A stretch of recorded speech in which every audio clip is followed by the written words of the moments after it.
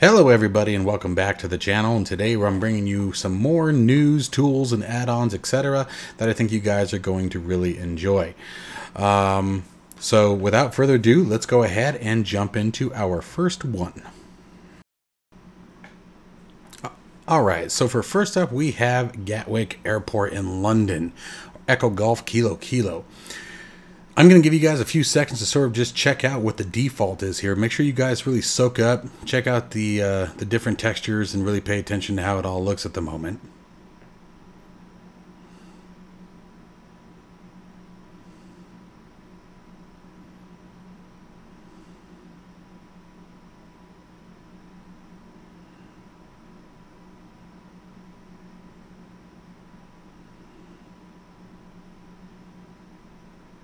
And then now for the modded version.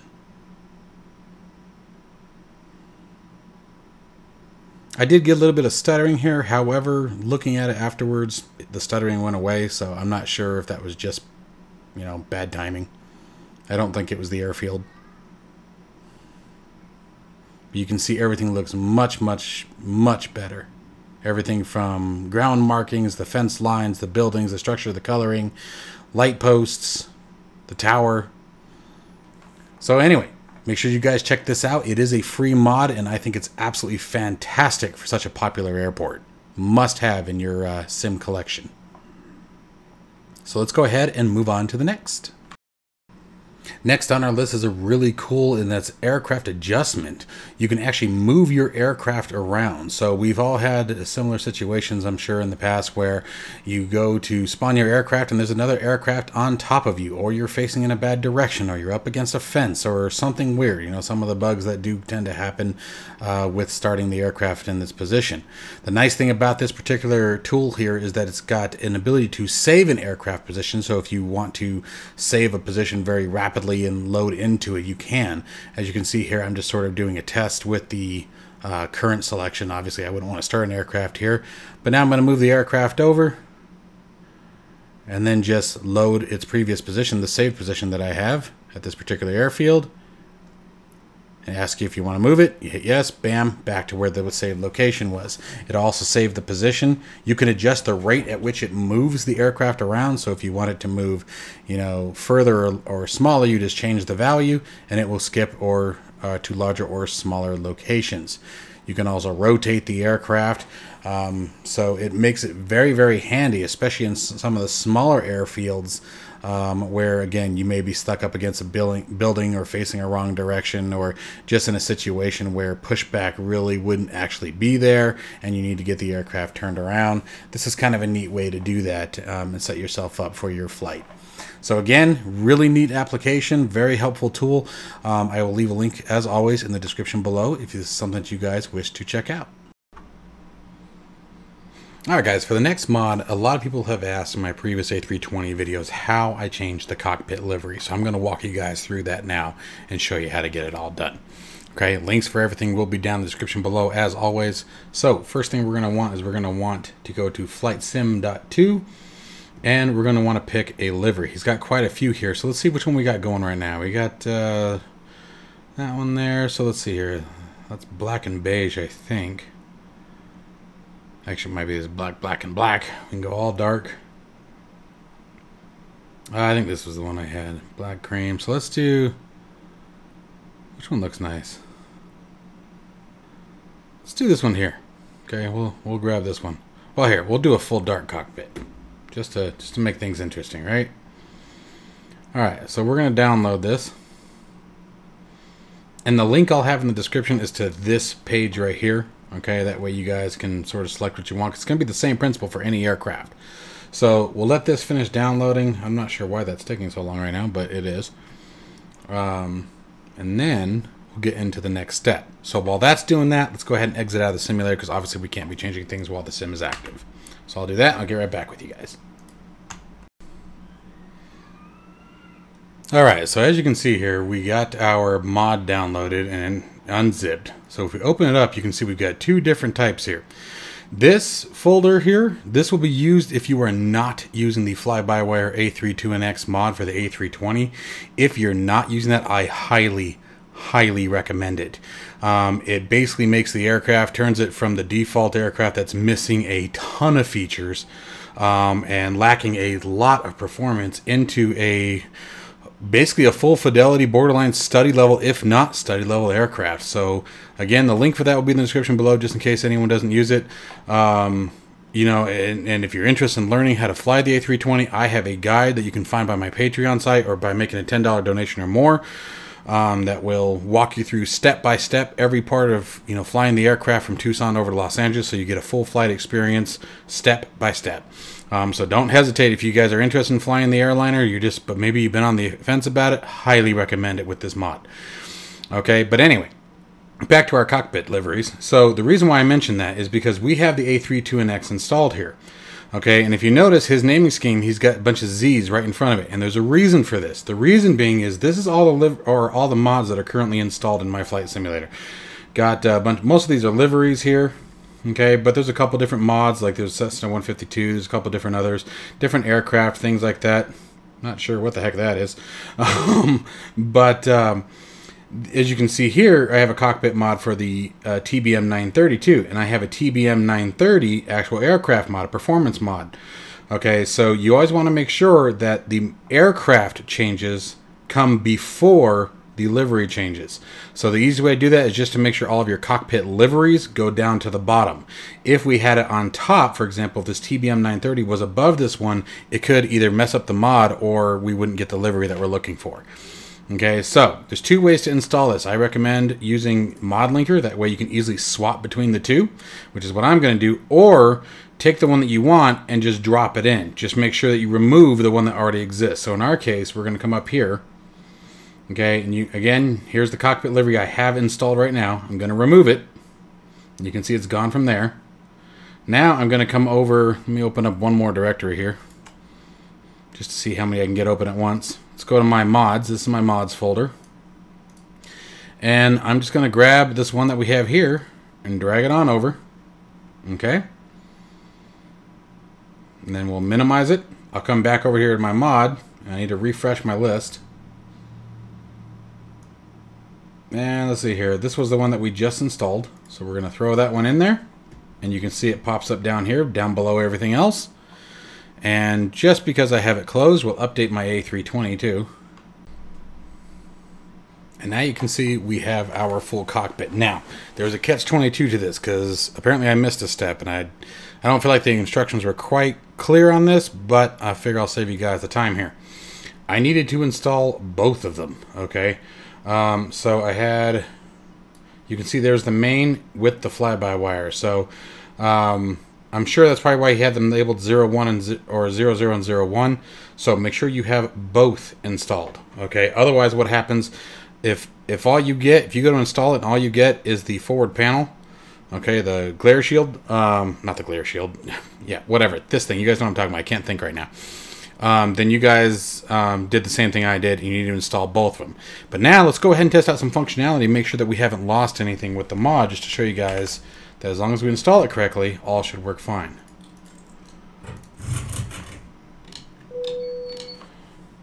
So we're already rocking and rolling right there. Okay, let's see here. Everything else still working. We can do a fire test. Set up oxygen supply. Boom. And you shouldn't have any problem with lights. You can see they are illuminating behind it. And a lot of the cockpit liveries do adjust the light color as well, so keep that in mind. Now, something to be thinking about too when you do these is some of them may impact performance. Okay, the A320 is already kind of a performance hog when it comes to the cockpit, and that could be just optimization issues. It's no fault of anyone right now. I mean, the thing to remember, guys, also, I was actually just talking to someone on YouTube about this, one of our subscribers or viewers, and it's important to remember that this, yeah, we're all working, everything's working great. The sim is still very much in its infancy, okay? Everyone says, oh, it's been out since September, oh, and they had the beta and the alpha. That doesn't mean squat, guys. When you go live scale like this, it's years of ironing things out because you have so many different configurations, so many different softwares, so many different third-party development, and I mean, just there's so much. Like, I am honestly very impressed that we have VR 4 months into this Sims activity. Like, that's impressive. It really is, and functioning the way it does. You know, a lot of people are still struggling with it, and you know, pulling their hair out. But again, this is a very huge scale project. So anyway. My point of that was, if you be wary of your performance, and if you start noticing some degradation and things like that in any of these mods, start pulling some mods out and seeing if they're causing your problem.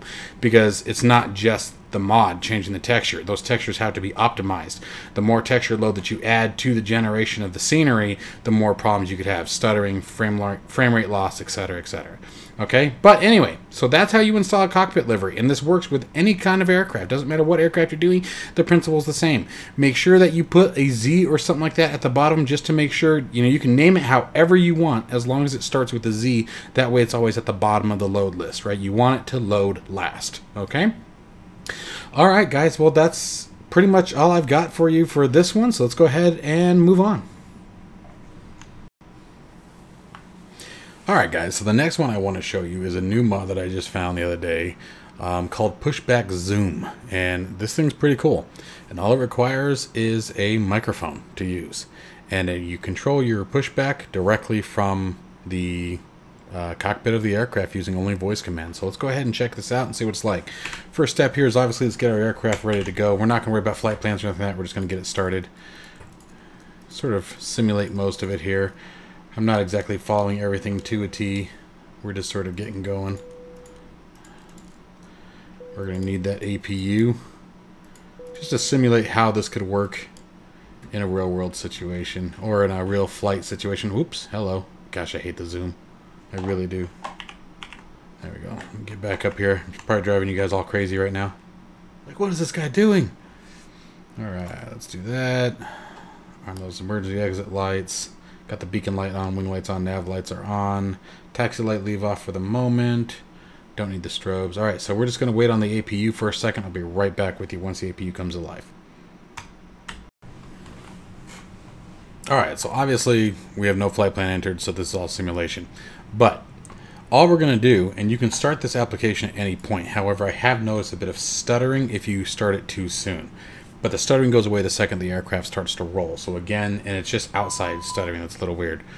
All right, but let me go ahead and show you guys what we're talking about here. Let me get another file explorer up here once again. And let's see here. If I can get to the right directory, that would be helpful. All right, so we have, where are you? Oh, I may not have put it in here yet. Interesting, thought I did. Let's go back to downloads. Yep, so Pushback Zoomer. And then we're just going to launch the EXE. Now there's nothing that you have to interact with here, so you can just drag it off screen, click it behind screen, doesn't matter.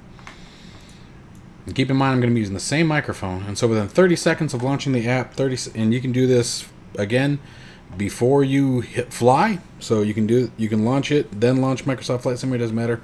Although it does use SimConnect, so I would launch the simulator first, but you don't necessarily have to be in the cockpit. You can see automatically the tug's going to move into position. The jetway automatically pulls off when the tug starts to move. And we haven't requested a pushback yet. He's not going to start doing anything yet. Pushback request not possible as the state is not idle. See, it's because it recognized the command. They heard me say it. So I'm going to let you guys just watch from here, so that way I don't say it in the wrong time. Okay, so this is the stuttering I was talking about. It does this when it's hooked up. And you can see it's trying to execute its thing. Okay, but that's just a graphical issue. Okay, so you can see it. It's not really affecting anything. I could still be down here programming the aircraft. It's not jumping the screen around. It's just the outside terrain that gets a little weird. But even then, it's really not bad. Just certain things. So now let's go ahead and execute.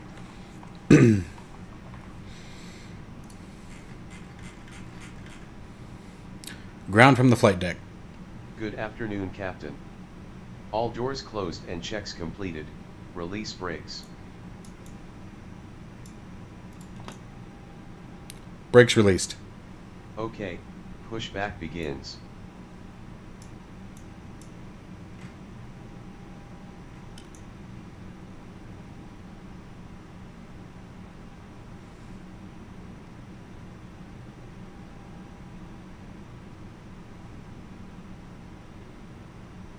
Turn left. Okay, start turning left. You may begin starting the engines, Captain.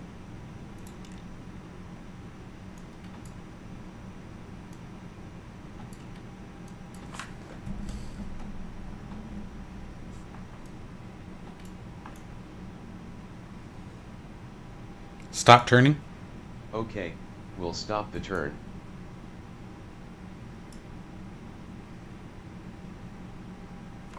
Turn north. Turn facing north. Okay, I will turn by 90 degrees and bring you on a northern course. Turn facing east. Turn facing east. You are already facing east. You need to pick another target direction. Turn 180. Turn facing 180. Okay, I will turn by 90 degrees and bring you on an eastern course.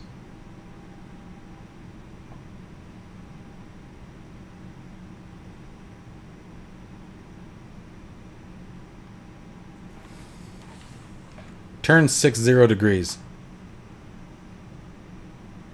Turn left 60 degrees. Okay, start turning left by 2 degrees.